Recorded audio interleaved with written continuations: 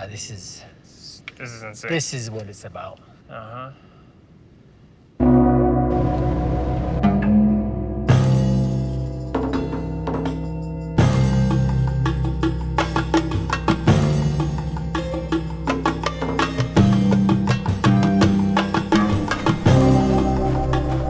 Today's gonna be a good day.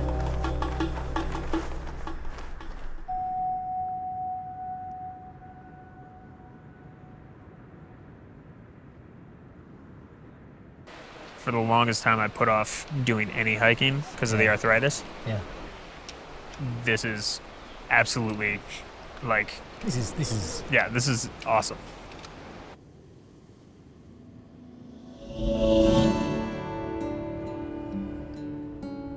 So I grew up in Northern Virginia, spent a lot of time in the country, just kind of playing all summer outdoors, hiking the Appalachian Trail on the weekends. Coming to LA, there's a ton of opportunity and a ton of people. You have buildings everywhere, glass, skyscrapers.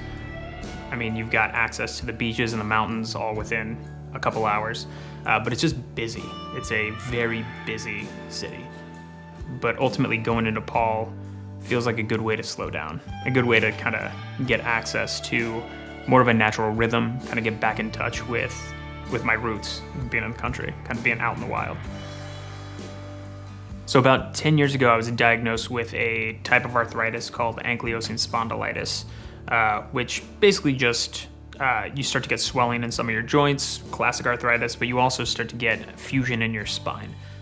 So I found myself kind of in a position where I could kind of see my youth and my health slipping away from me.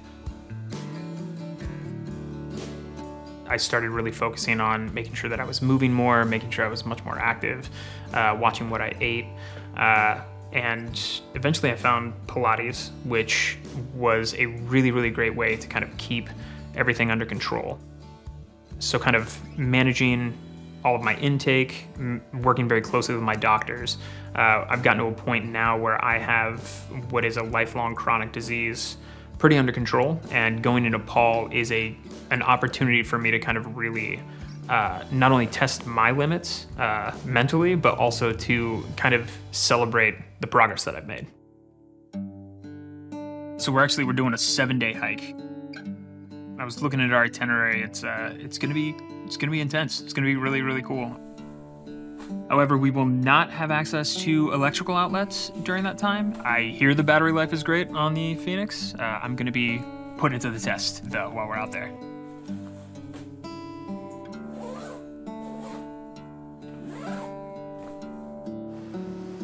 I'm actually looking forward to getting outside. Getting out to kind of a pristine wilderness experience is not something that I get very often here in LA. You can always kind of hear the freeway in the background when you're going up the hills here, but yeah, out there just to be totally just out there on your own is gonna be a wild time. I'm really looking forward to it.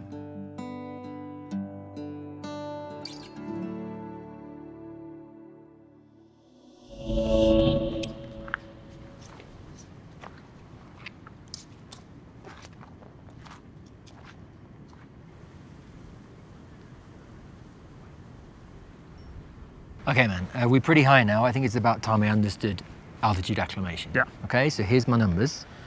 Tell me. Oh, you're at 33%. Yeah. You're beating me. Oh, okay. I'm only at 31. These are the dates, so you can see the altitude in the background, that gray line. Yeah. That's the altitude we've climbed over the course of time. And then those green dots are that's your acclimation to that altitude as time's gone on. Yeah. So obviously we made a massive climb today and yesterday. Yeah. So that's why you see the green one kind of going up a little bit. So I kind of need this line to catch, I need the acclimation to catch up with where I actually am now. Yeah. All right, but we got to climb that.